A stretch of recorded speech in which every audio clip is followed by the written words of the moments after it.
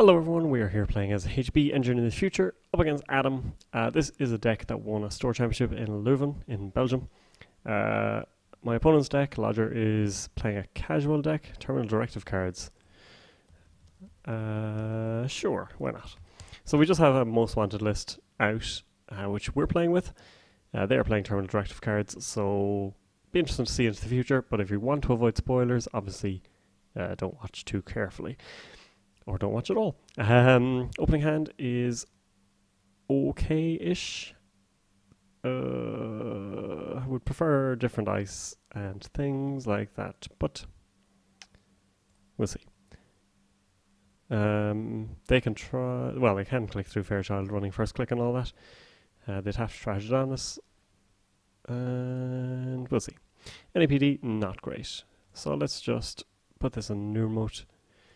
Put Adonis in behind it, and put Ravana on R&D. If they run HQ, not much we can do about it, but we'll see what they've got in store. So gamble first. Oh yeah, of course, they don't not playing always be running. So they are playing safety first, so reduce hand size. They're playing neutralize all threats, so they'll access an extra card from HQ, which might be NAPD, and see, indeed it is. And find the truth. So they'll see if R&D is worth a poke as well. Okay, so they're just going to check out what the full hand is. And that's fine. At least R&D isn't that profitable. And brain chip coming down. Nice. So good start for them. We got a money up at the start. Architect's good on HQ. We do need another Bioroid for R&D because Ravana's not going to do much on its own. But at least we find the truth. They may not. I mean, they could run archives if they really wanted to, but they might leave it off for a moment. Dirty Laundry archive. Okay. That makes it worthwhile. So I'm curious to see what Terminal Directive gives Adam. I have looked at spoilers, but then again, I've also looked at all the other pack previews. So I've kind of blended it all into one. Be curious to see what they've got in store. Hopefully we get to see some bits and pieces. That's assuming you don't mind spoilers. For ourselves, we are playing a pretty standard HB deck. It's back to the good old days with Caprice, just a one-off. Friends and High Places, because it's an amazing card. I'm kind of surprised it's not on the most wanted list. Kind of would have liked it to be. Ash, and the good old suite of agendas as well. Now you could save some influence with NAPD and put it into Caprice instead. But we'll see how it all works out for us. So we can put that on Archives if we want. Eli is good on R&D, I think. Now we get our Breaker Bay. So we'll slowly get ourselves set up. Eli would be good over here as well, but we do need Ravana to do something. At least this way, if they check out Archives, they're kind of running into a brick wall here. At least until they find some breakers and bits and pieces.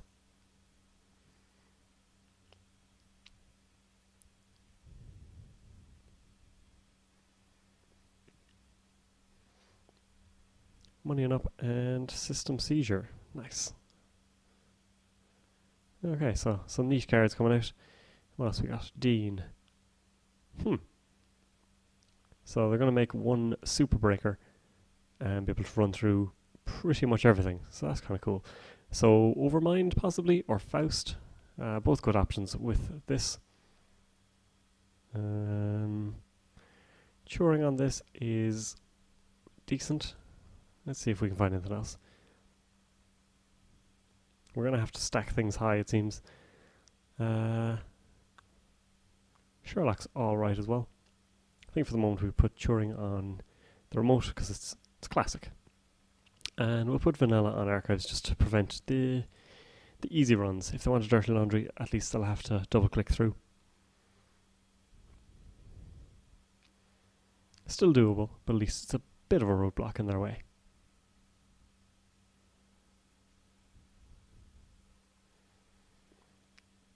So more memory and link. I'm going to assume it's Overmind. Adam is typically Overmind. And that seems pretty great. Yep, there it is. 6 counters. So if we can get stuff before they find E3, that would be quite beneficial. Let's draw Caprice is good. Put that into server 1 and put this in server 1. We can use it to get Caprice out of HQ and over here, which seems decent. At least they might not check it out for a little while.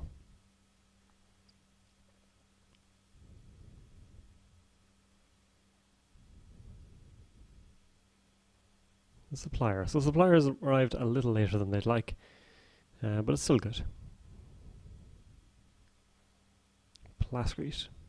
Interesting. But unnecessary, and we are not finding what we need. Jackson might be worthwhile to put down. We could also put down more ice somewhere. But I think Jackson is a good call. At least we might force him to a run here. Not sure if that's what we want. But we'll see.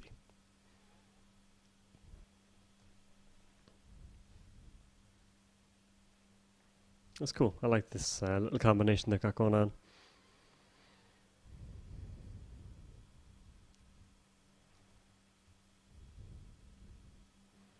But at the moment, struggling for money. And we find Ash. So we've found our defensive upgrades, which is fantastic, but we cannot find an agenda to save our lives. There's one. So we could try and slam this into the server. They're quite poor, but we have to get rid of Jackson as well. I think we just put Ash in there instead, and may regret that. We get rid of Wall of Static, Eli, a lot of good cards going in the bin, and Eli.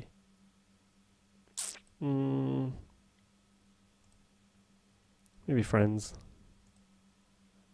No, Friends gives us options. But unfortunately, HQ becomes a good place to hit now, because we've drawn up a lot. Not expecting that. Hopefully biotic. Oh well, it was going to happen. So we'll shuffle, send back some ice, and Breaker Bay. We can Friends everything else. Let's do this into server 1 with all our defensive upgrades. This, and we'll put Sherlock up there as well because it's big and beefy.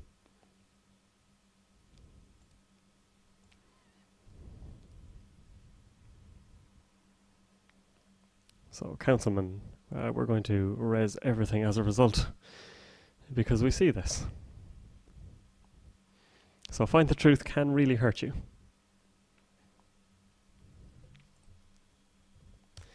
And that's why you keep a close eye on the log as well.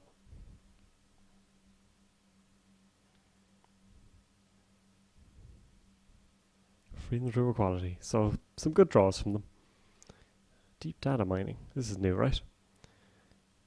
Ooh, nice. I like it. So they'll see 4 cards essentially on R&D just by playing this. Not bad. So we'll score this out, and I don't think we fire because there's nothing but agendas coming really.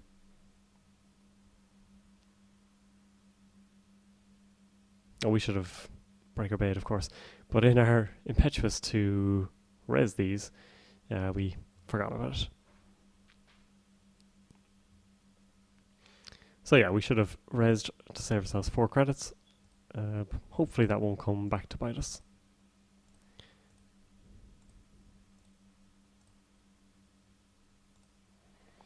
And we won't fire. So we get rid of their current as well before they were able to put a push on. That works for me. Obviously Councilman would have ruined everything there. So that was important for us.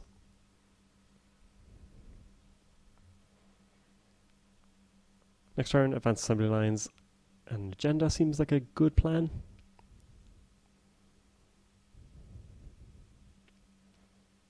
So Councilman comes down. Getting that with advanced assembly lines would be hilarious because we get to res it. If they don't trash it, we get to res it again. That'd be wonderful. So we'll give them that option.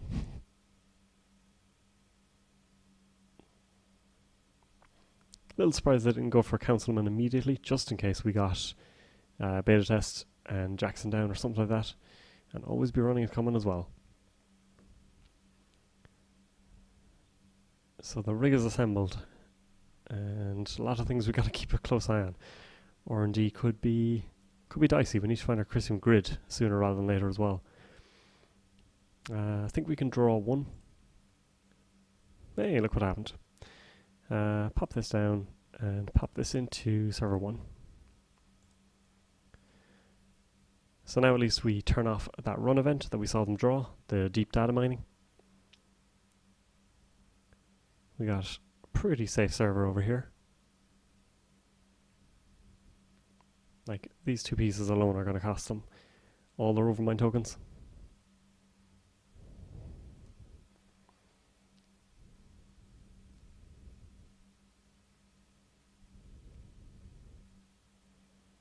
Freedom. And here comes deep data mining.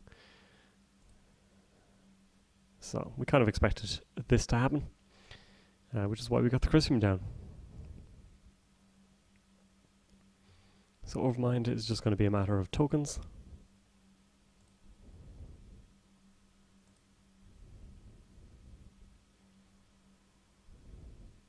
Dean is end of the run. Okay.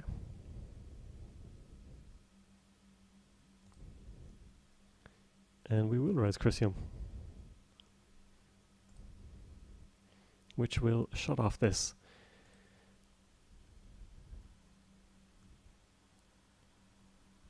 So that was very important. Great timing. Very much appreciate that it arrived in time. Yes, it is. So freedom isn't, but deep data mining is.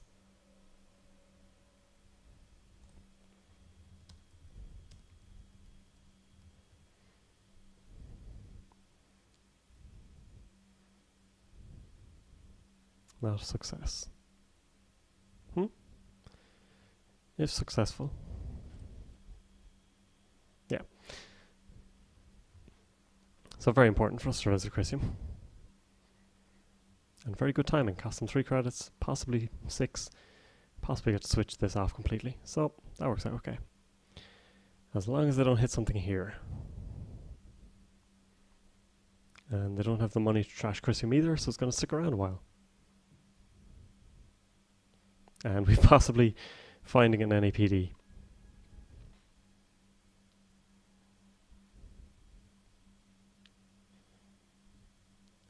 Now, money-wise, we're not in a great position. Wow, biometric spoofing. So we're showing off lots of terminal directive cards here. Some that aren't going to be too necessary. I don't imagine we're going to be giving damage. Yeah. Nope, just an enigma. Alrighty, well, we'll switch off freedom and try to money up once again.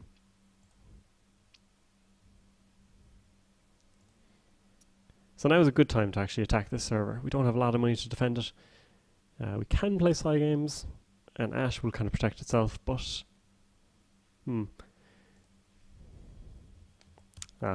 So that one R&D run kind of killed everything. There was a lot went into the push with Overmind, 4 tokens, used Dean, had the current, then the run event, which Chrysium arrived just in time to stuff. But fair play, they're going to play. It's not over till it's over. So we'll see. They're there, finally, E3 arrives. That took a lot longer than I'd like. They're a little on the poor side. And Dirty Laundry coming in. Cost us 4. Yeah, we can fire this.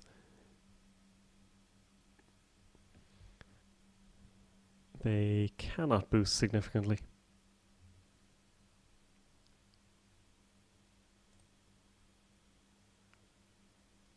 So we get to look at the top 5. We could stick a beta test in, but we're pretty poor and it doesn't do much for us. They still have 3 clicks. I think we go Adonis instead. Into server 1. And let's take a look at what we got here. Could do another Adonis. or advanced assembly lines is always good. Into a new remote.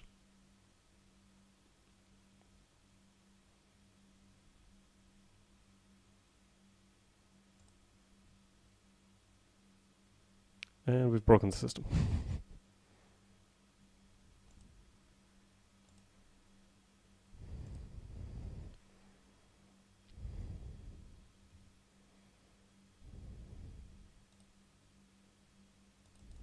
There we go.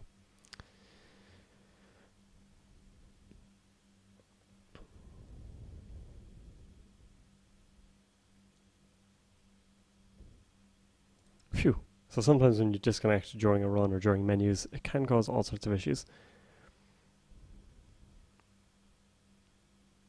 Oh, they got advanced assembly lines, but Jackson survives.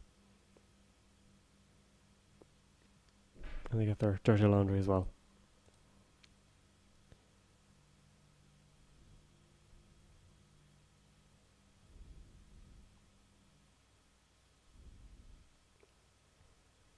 So they're in a rough spot, but they do have a little bit of time. We can let Adonis tick away. We do have global food coming up soon. So it's basically just waiting until that arrives. Money up. So they can de-res with Councilman, which they might as well. But then they'd have to trash Councilman. So we'll get Adonis up, which is unlikely they're going to pay for. And we will begin our turn. So another breaker bay arrives, which we can put on a new server. We can put Enigma on R&D seems wise because, yeah, we got some good things coming. And we can friends to get another Adonis back, plus the other advanced assembly lines. Adonis onto server 3. And advanced assembly lines into a new remote. So good old Glacier coming back, and I don't think that's Adam's most favourable matchup. So let's res this. They can de-res with Councilman if they like, but it doesn't impact us too much at the moment. And then we will res and res just for money.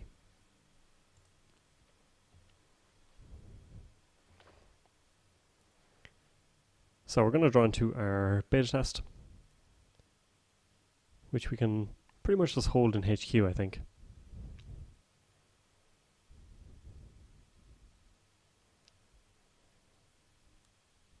We'll just wait for the global food to come down and rock on like that.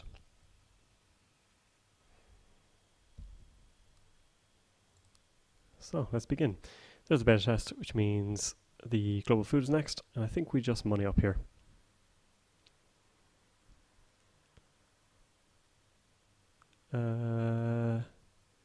Actually, let's install this on server 1. If they do run HQ, that's fair enough, they're going to get the beta test and Jackson. But we're ready for food. They'll see the food, but I don't think they can get in here. So they run here, they'll have to spend a token and a credit. Run here, token credit, click credit, click credit. It's a bit dicey, but I think they're leaving it off.